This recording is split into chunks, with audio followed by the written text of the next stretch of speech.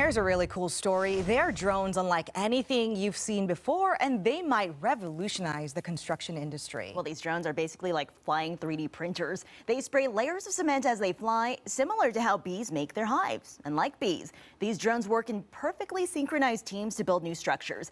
The coolest part of this is that while they're flying around, these drones are scanning cement to make sure it's secure and solid to keep building.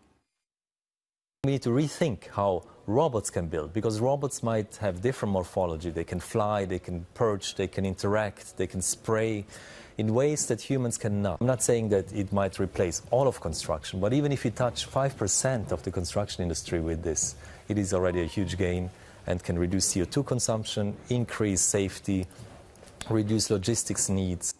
Researchers hope the drones can also be used in disaster zones to help speed up construction efforts in communities ravaged by earthquakes, hurricanes, and more.